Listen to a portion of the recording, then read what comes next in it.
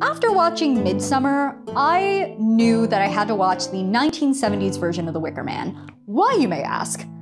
Honestly, Midsommar lifts so much from The Wicker Man and takes so much inspiration from it, as does a lot of folk horror. So, as I was racking my brain trying to figure out what to do this video essay on, and video essay, I don't do video essays. I mean, this is like barely a film analysis. This is like a ramblings of this one.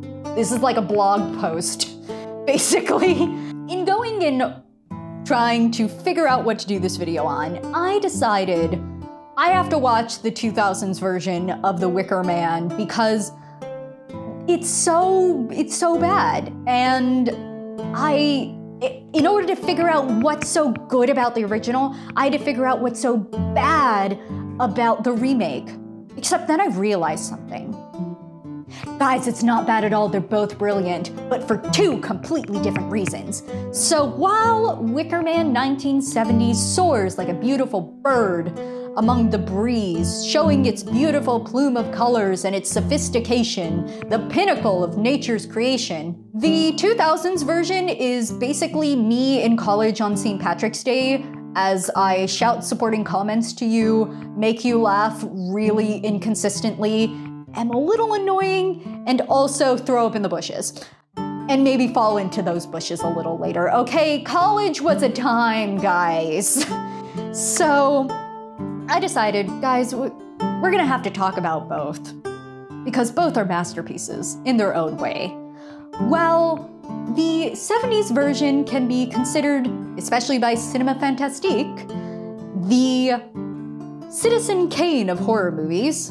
The Wicker Man remake is the Dumb and Dumber 2 of horror movies.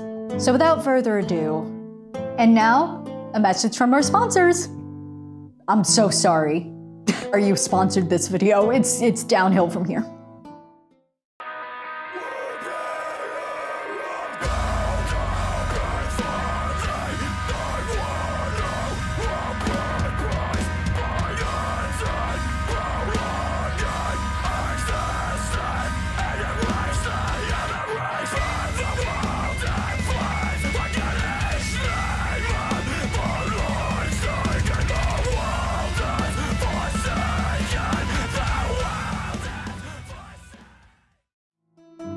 Let's start with the casting, because really this is a movie that relies on cast, specifically Lord Summerisle and the police officer. So in the 1970s version, you have a jovial Lord Summerisle, which is played brilliantly by Christopher Lee in one of his very favorite roles, by the way, who's jovial, he's charismatic, he's carefree, it's like nothing is on his shoulders, especially not the weight of the world, or anything like that. One understands why people would follow him. And that is a sharp contrast to Officer Howie, who is a very proverbial stick in the mud, and also very indignant and has a quiet intensity that builds to almost manic proportions. Till by the end, Lord Summerisle is still calm, quiet, and jovial, while Officer Howie is screaming about Christianity to him. Now, the 2000s version does not have any of that. We are granted Sister Summerisle, who doesn't really have that much of a presence, and I think that's partially what's wrong with the film, or really what's wrong with the writing of the film, because she kind of comes off really generic. And that has nothing to do with the actress's performance.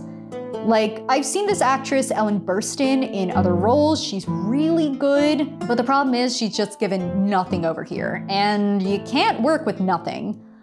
On the other hand, you have Police Officer Edward Malleus, who is played by Nicolas Cage, and all of his Nicolas Caginess, who can just chew scenery. That's just what he does. At this point, I consider myself a weird Cage expert because I have covered so many movies from Nicolas Cage in this damn channel. And this man can chew scenery like no other. And he has about 2 modes, by the way. He's either at a 3 or he's at a 10. God damn it! And as a result, there is no contrast, and it makes every single thing that Nicolas Cage does even funnier. Because my goodness, is he trying here. He is really trying to make something out of this. And I don't know if that something is good, but it's certainly something. And that brings us to our next point. Okay, so let's discuss pacing and intensity. So, while the 1970s version of The Wicker Man is a slow burn horror that ramps up to a really intense conclusion, showing an absolute mastery of genre and true understanding of what makes horror scary. Yeah, the 2000s version's at an 11 constantly, and it wants you to know that it's at an 11. I think a lot of people don't understand about the 1970s version of The Wicker Man is that it's initially a mystery that builds into a horror movie. It doesn't start out as a horror movie. It starts out as a straight murder mystery kidnapping thing with a little girl named Rowan. And it builds up into horror, showing a mastery of pacing and, honestly, a gradual build that leads to a great conclusion. The 2000s version wants you to know it's a horror film from the very first minute that it appears. And I have no problem with that initially, because I think that if you're gonna do an adaptation of something, screw it, change around the genre, do what you wanna do. Don't make the same movie twice. But you also need to understand that horror, like comedy, requires setup and payoff.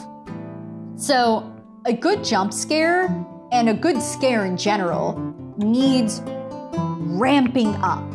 You need to get people on edge in order to go and scare them. Hey, wanna play hide and clap?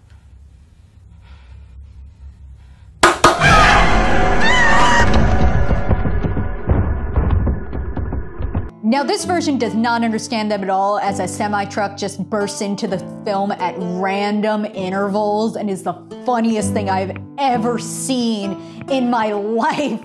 Okay, I was dying. It's great.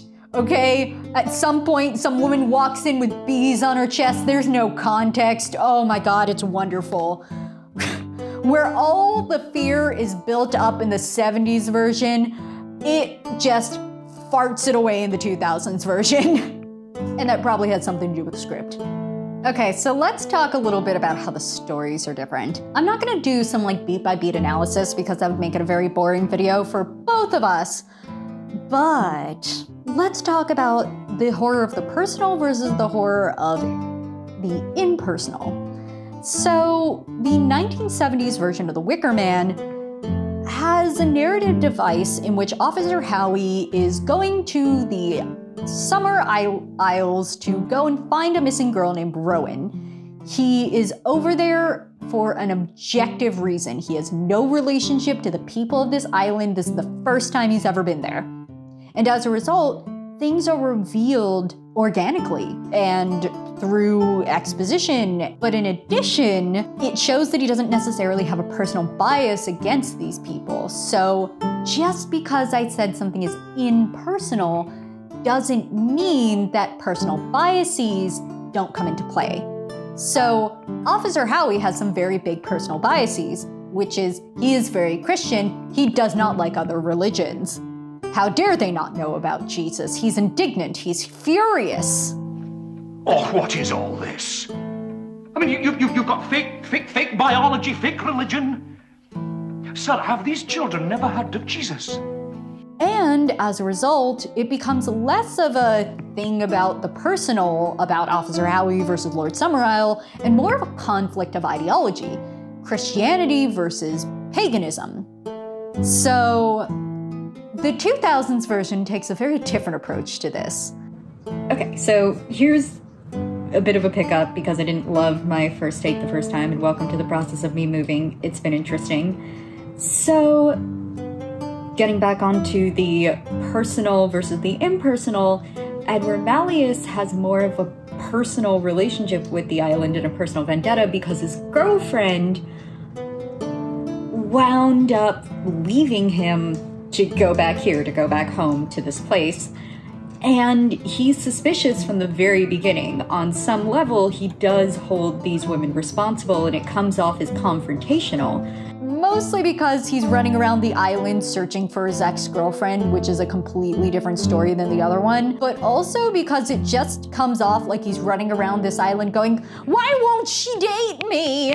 Why won't she date me? God damn it, I hate this. Oh, sad." Which could be a compelling story. I'm not saying that the horror of personal conflict is not scary. I mean, come on, look at stuff like Hereditary, or The Babadook, or The fucking Exorcist, which is a deeply personal story about a priest who has kind of lost his faith. And it's also an ideological thing about like faith versus lack of faith. And as a result, this story just isn't built like that. So it just comes off incredibly funny because, leading into my next point, I don't think the 2000s version really understood The Wicker Man at all. Now, I think what makes the 2000s version and the 1970s version really great contrasts is because the 2000s version is so desperately trying to be a good adaptation of the 1970s version. It lifts scenes, shots, quotes. Now, sir, if I may have your permission to exhume the body of Rowan Morrison. I was under the impression I'd already given it to you. Now, do I have permission to open the grave of Rowan Woodward? Oh, I was under the impression I'd already given it to you. Lines, characters from this, but also doesn't understand what any of it means, which is great for all of us. So let's talk a little bit about the phallic symbol scene. Because it shows up in both, and in one it's scary, and the other one it is piss your pants funny. In the 1970s version, the reason why it's kind of terrifying, which really breaks apart the terror in its entirety, is the fact that there is just a lot of sexuality in this religion in general, which to a 1970s audience is terrifying because, ooh, you don't talk about that in the 70s, okay? We just finished with the free love stuff.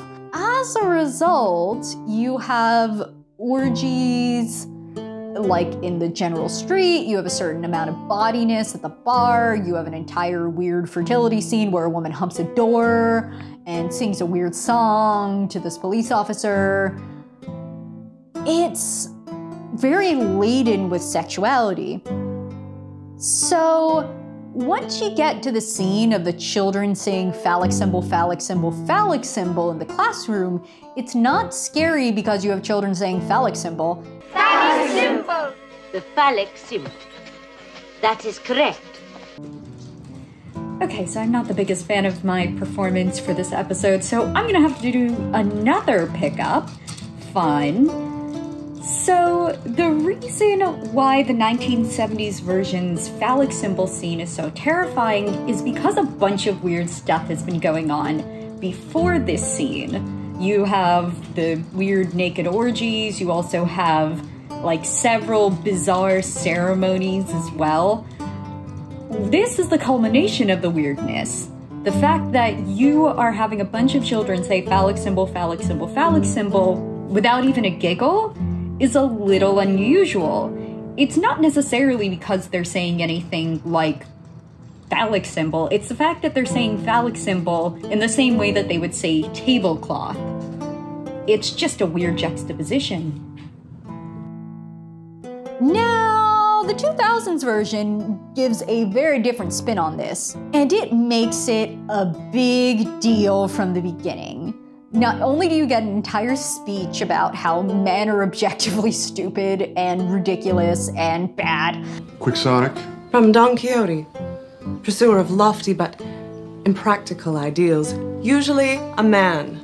But for some reason, all of these little girls have a weird irrational hatred of grown men despite hardly seeing any. And this is the funniest thing I've ever seen. They make such a big deal about this, and they want it to land as a creepy moment so badly.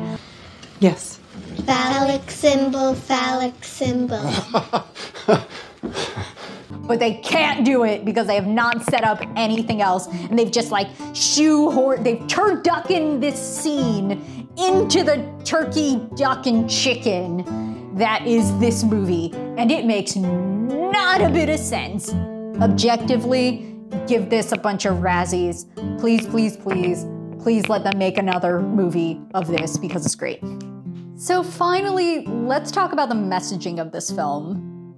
Well, these two films, because they could not be more different. They're practically unrelated. So as I've reiterated many times, the 1970s version of The Wicker Man is all about Christianity versus paganism. It's part of a subgenre called folk horror, which focuses on specifically folk religions and why they're terrifying. It's kind of a weird genre as a whole, and it focuses on the idea of older religions superseding the new boy in town, Christianity. And as a result, it's a great messaging movie. Like, it objectively knows what it's about and wants to tell a story about the battle between old religion and new religion. How does it go into that? How does it even go and illuminate the themes besides the characters? Why it goes into the religion itself. There's a lot of stuff you learn about the Summerisle's people religion.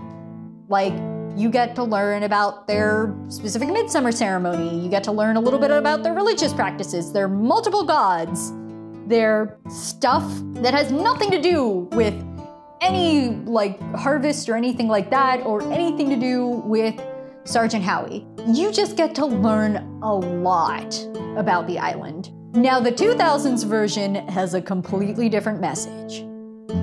And let me tell you, I tried so damn hard to read any other message besides, my goodness, this film hates women, into this film.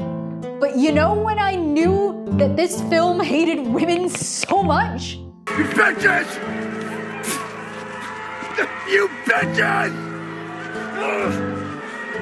Yeah, it was that moment. It was really that moment. That is when I'm like, God damn it.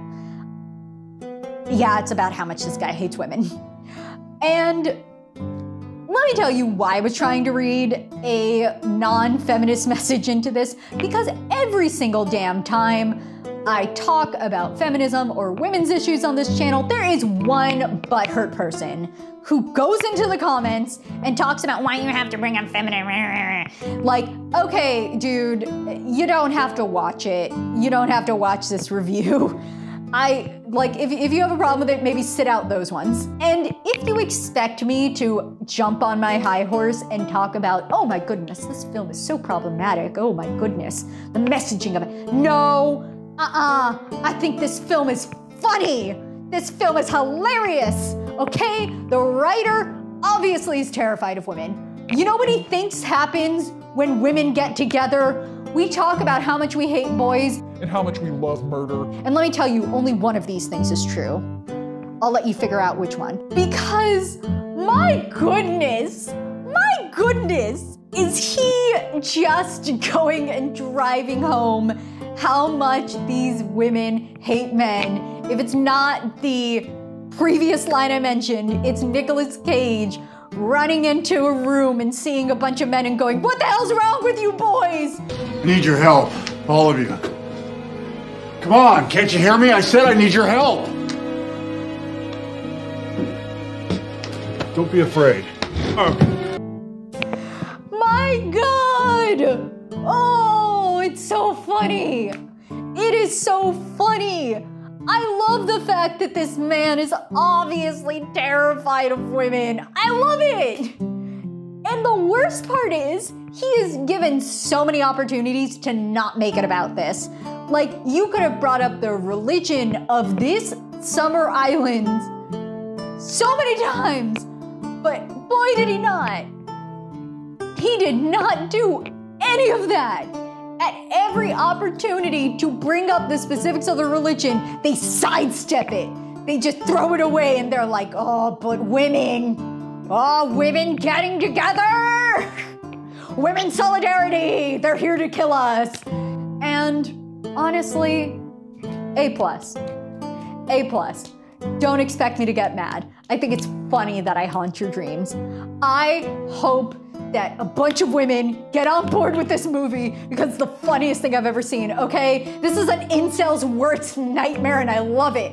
I objectively adore it because, my God, you missed the point! And it was spelled out! Like, the 1970s version is not subtle, it spells it out for you, but in the 2000s version, it decided to take the point and, like, hurl it across the other side of the room and go, God, I hate women! So, in conclusion, the 1970s version is a great homage to horror itself. But the 2000s version just, oh no, it poops the bed. It pooped the bed a little too hard. No, not the bees! Not the bees! Ah! Open my eyes! My eyes! Ah! No wonder it got memed. Anyways, I'm Bridget Bardot, for all you know, your girl behind the counter. And if I can be your bee cult leader by the end of this, I hope I am. Any ladies who are watching this, let's make a weird bee cult together, okay? Let's haunt this man's dreams. Let's watch this movie and love it. Okay, candidly, I love this movie like I love Women of the Avocado Forests of Death, which is another movie about how feminism is scary and is inadvertently the funniest thing I've ever seen. So I'm Bridget Bardot, for all you know, your girl behind the counter, and I talk about movies you don't give a shit about, especially if it is terrified of women itself. So of course, like, comment, subscribe for even more movies you don't give a shit about, and follow me at official girl behind the counter on Instagram, and Bardot, for all you know, on Letterboxd, and I will see you in the next review where there's hopefully a lot less misogyny. But the misogyny was funny.